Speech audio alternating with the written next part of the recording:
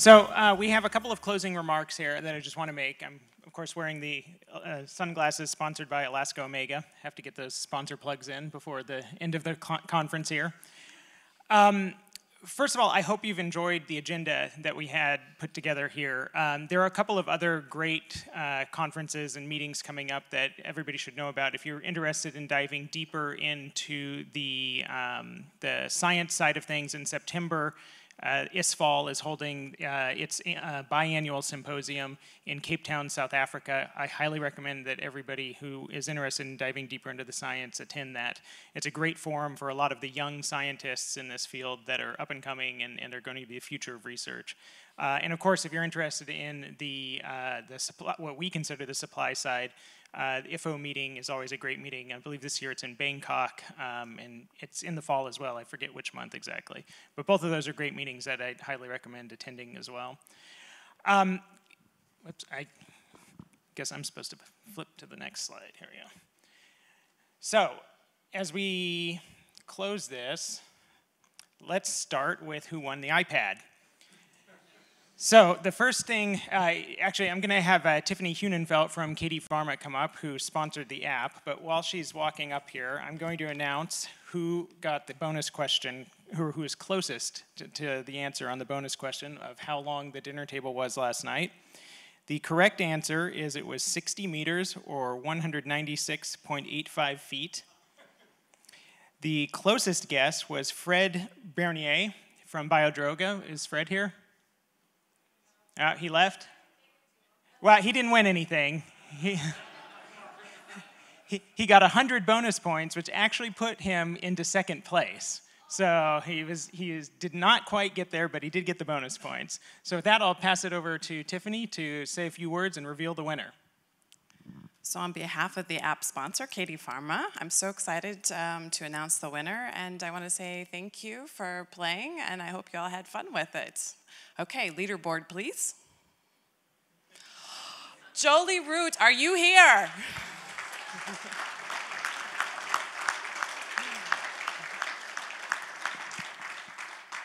Where's Jolie? Is Jolie here? Oh, here she comes. I can't see as much with these. And Jolie's still posting points. Actually, I'm looking at the leaderboard here, and it looks like Fred might have come into third place, actually, not second place after all. So we'll just take a quick picture here. Jolie, thank you so much. Congratulations. Thank you. Thanks. Yeah. So Chris has got the picture. 1, 2, 3. Okay. Thank you. Congratulations, Jolie, and thank you to KD Pharma.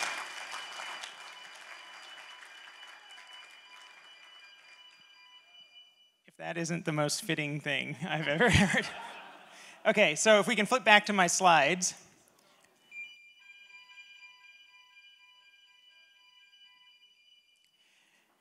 Okay, so it's amazing. Nobody even cares that there's even a risk that we might be burning to death. Okay, let's look at some of the highlights of the conference so far. Well, to me, by far and away, the highlight of the conference is the content. This thing doesn't seem to be working. There we go. This is, Chris has been putting together snapshots of some key quotes from some of the speakers, and we've been tweeting them out, and I put them all on one slide here. There's a couple more speakers that we didn't manage to get up here, but the content is really the reason we do this. Again, it is the focus of this is learning. I know some of the feedback we get all the time is that people want to network more, but this is the reason we do this. We're a nonprofit organization. We don't do this to make money off of a conference or to hold a conference and allow networking. We do this because helping the industry and the scientific community and the regulatory community come together and understand some of these issues helps advance our nonprofit mission, which is to work towards getting intakes up to sufficient levels. And yes, we are industry funded, but that's our mission. It's really a public health mission. So we try to promote quality standards and get the industry to produce products that are high enough quality that consumers will trust our products. and at the same time educate consumers about the benefits of EPA and DHA and try to get them to consume more. So the content is, to me, always the best highlight of the Go Ahead Exchange. And I will leave you again with these 7 challenges that the Surgeon General issued to the omega-3 industry in his opening keynote in 2011. I think they are still the challenges we have today, and I think they're still the things we need to work on as an industry. So if you take anything away from this, I hope you will take these back to your companies and say, what can we do to contribute towards these challenges? Of course, there are some fun things that happened at the conference. These are some of the things I've heard. I heard that the Google people are very, very young, and they must think we as an industry are dinosaurs, not because of our age, but because of our lack of technical sophistication. But I think it is true, and I think this is one of the things one of the reasons we asked Google to come is because we want to help move the industry forward in the technology arena, leveraging technology to educate people. Of course, there's some other highlights too. The food, 2 of the most massive paella pans I've ever seen here. We had plenty of paella left over because apparently I undersold the amount of food that was available at the cocktail reception. But the food was excellent. The hotel staff does an amazing job here. They have great service, and I think they made some great meals for us. I hope you enjoyed that part of it. There were, of course, a number of meetings here. Many of you had business meetings, but this is actually the Go Ahead Scientific Committee who got together here in person and had a meeting. And I think this is a great venue to do this because oftentimes, this is a sad fact, but oftentimes the people on our scientific committee or the people on our technical committee aren't allowed to travel to industry events. So when we do have events like this and they have an opportunity to get together in person and put a name to the face, I think it's always valuable. Some of the funnier things some of the things I heard, I shouldn't say all of them are funny. These are some of the things I heard from multiple people. They're not exact quotes because these are things that many people said and I just summarized them. I was very pleased to hear that the case studies were valuable to a lot of people and that the scientific sessions were valuable. A number of people said they were very happy that BASF opened up their internal work, strategic work, and shared it with some of the industry. And I agree, I think the opening sessions we had were really top-notch. A number of you have asked, how do we hire Rohit and Heiss? Because you're very impressed with their talks, and you think they can help some of your customers at your customer events or even your own organizations. If you are interested in that, of course, just talk to us and we'll connect you with them. The dinner, of course, was a highlight. Everybody thought that was really unique. And then if I hear this question again, I'm gonna scream. Because everybody always asks me this, how old am I? And I'm not gonna tell you unless you guess the correct answer. That's the only time I tell people my correct age. But I will tell you that I am a grandfather. So if that gives you any hints. The dinner, of course, I think was one of the highlights. I mean, today I can't even count the number of people who have walked up to me and said that was such a unique venue. Somebody said earlier that they just made this banana plantation magical looking, which is pretty hard to do. I mean, it's a farm. But they made it magical. They had this amazing 60-meter long table that was really incredible, and the food was special, and everybody enjoyed the presentation. And of course, we had I don't know, what do you call it, the wave with the toast of wine glasses all the way down the table. That was something special. I don't know how many of you made it down to the sports bar, but I think this resemblance is uncanny. I mean, I can't believe that they made a statue of Phil Calder. But the other thing, too, is I don't know how many of you were here on the first couple of nights and went to the bar, but the waiter in the bar with his uniform on looked remarkably like Joe Hiblin as well. So if I don't know if he's going to be around tonight, but if he is and you're here, check it out, because really that's uncanny as well.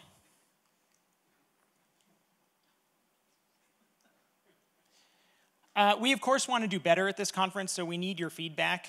These are some of the things we've already heard, and we'll take these back, internalize these. We do, of course, have some conflicting advice. Some people think there's too much science. Some people think there's not enough. Some people think there's not enough networking time, and that's always a conflict in our own team. I want more content and less networking time. Ellen wants more networking time, and Harry wants more breaks. So we'll work on the agenda here, and we'll continue to work on this and try to optimize it. Of course, we also are interested in your feedback on where we should have the next Go at Exchange. I will tell you that there is one person who has lobbied very heavily every single Go at Exchange to have the next event in Ålesund, Norway. That's life. I don't know where he is, but he's around here. So if you have a competing view, you need to make your view known to the Go at board members, because they're the ones who actually choose the location in the end. One of the things I like that I just want to highlight before I close this out is that I like the connections with some of the previous exchanges. We had in Boston a cartoonist that I mentioned in my opening remarks come, Tom Fishburne. And I don't know if you noticed it, but in Rohit's presentation, he had 3 or 4 comics from Tom Fishburne in there. So that was a nice little connection that was totally unintentional, but I think it kind of highlights how we try to have a high level of expertise present at this event. Another interesting thing is there was some talk about school lunch programs and prisons and the benefits that incorporating omega-3s into those things might have. And at the last Go at Exchange in Salt Lake City, there was a gentleman, Joel Clavercamp, who was there trying to raise support for doing just that. He has a nonprofit that he runs that's trying to improve nutrition in those types of environments. He is still working on that, and he's not here today. But if you want to get connected with him, Gretchen Van Ice, where's Gretchen? In the back, I can't see you, but she's somewhere in the back there. She's actually in constant contact with him about this. So I think this is another nice connection from exchange to exchange. But if you're interested in contributing to some of that work, then you should talk to Gretchen, because she'll put you in touch with him. Or, of course, any of us. This is an interesting little story, an anecdote. This is at the Salt Lake City Go at Exchange, we had a little cold weather package, and so we gave everybody gloves. Tom Clow texted me about a month ago and said he was walking through the Rhode Island State Capitol building on the east coast of the United States and found this Go at Exchange glove on top of the garbage can. It was only one glove. I don't know what happened to the other one, but somebody out here, if you're a repeat attendee, threw away your glove. Hopefully you won't throw away the Fitbits. Next, one other happy note, Andrea Wong. I don't know where you are, Andrea. But Andrea got engaged here at the Go at Exchange.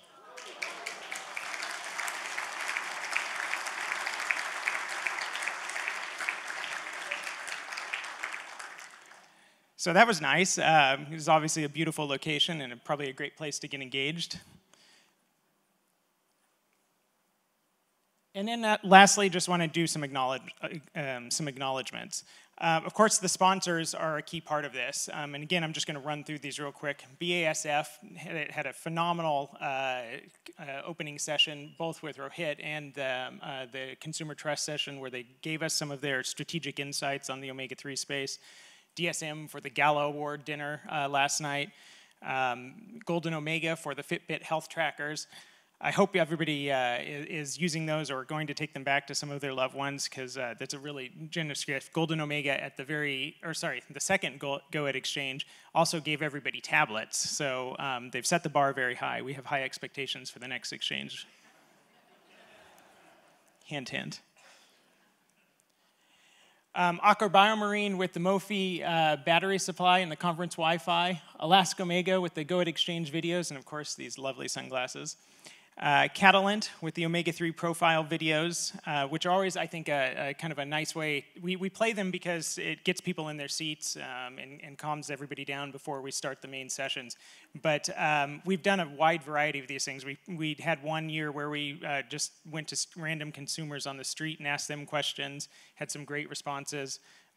These ones I thought were particularly special because we've heard some emotional stories from Randy and Richard about some of their experiences in this industry and how they've touched their lives personally. Marine Ingredients with a closing keynote address from Dr. Dyerberg. TASA sponsoring the cocktail reception, and if you haven't got your Pisco Sour glass, be sure you do on your way out. FMC for sponsoring the badge lanyards, and Katie Pharma, of course, for sponsoring the app. Qualitas and their Omega brand for sponsoring the conference gift bags. Mark Gildy for the coffee break. And of course, we had 3 great pre-conference workshops from Eurofins, Nutrisource, and Omega Veritas and Imperial Oil. And our media partners, who we definitely thank for promoting this event. Nutritional Outlook, Natural Products Insider, Nutraceuticals World, New Hope Natural Media, Nutraceutical Business Review, and NutriIngredients.com. Thank you for your support as well. So, having said that, I was going to thank the GoEd team for all of their work doing this, but Leslie Vandermeulen, who is the chair of the GoEd Board of Directors, asked me not to do that because he wanted to say some comments and do that himself. Where is he? There he is. Oh, he's asking all the GoEd team members to come up on the stage. By the way, it's remarkable how little you can see with these sunglasses on, with these lights in your face. Even without sunglasses, you can't see anything. Where are you going, Adam? Stand back there. You can, I don't know if anybody else can take a picture, if you want to scoot in later. Everybody, thank you so much for attending this event. You really made it happen on the audience side. Obviously, these people here made it happen on the organizing side. But I have a little confession to make that I've been the chairman for 4 years, have been on the board for 5, and with everything else that's going on in the industry, I have not lost one night of sleep. You know, over the attacks, the volume going down, things like that. And there's a simple reason for that.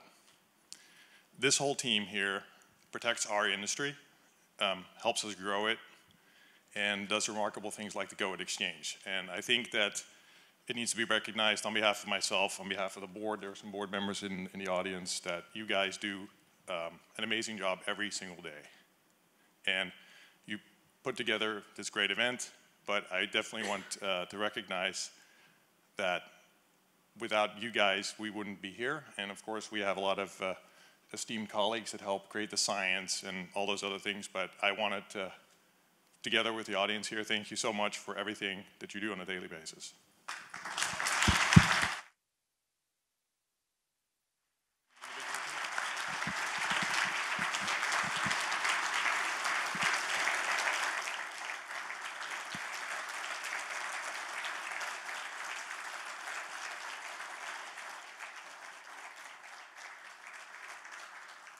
Okay, that's enough. You're going to give them a big head. Yeah, I do, of course, I think my team's amazing.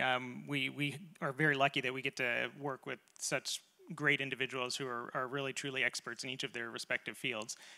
But I should highlight a few people who worked extra hard on this event.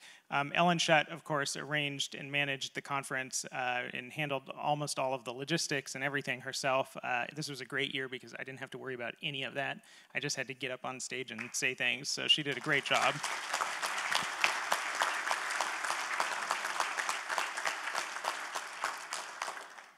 Chris also put in a number of hours. Chris did all of the omega-3 profile videos himself, arranged for all of those interviews. He designed these things up here. These are aluminum, actually, so we can take them home and put them up in the GoEd office. So he's done a lot of work on many different aspects of this. He's really talented, and we're really glad to have him on our team as well.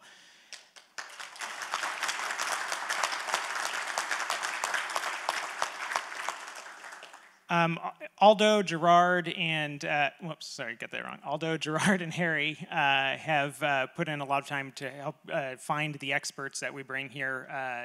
That's one of the questions I've received a number of times throughout this event is how do we find these people?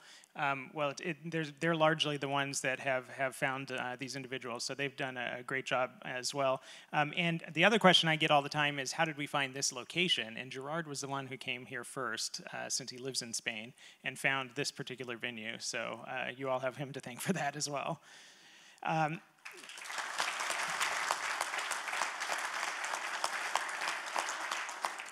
And of course, Vanjie and Mike. Mike is our business development director, and Vanjie is our office manager.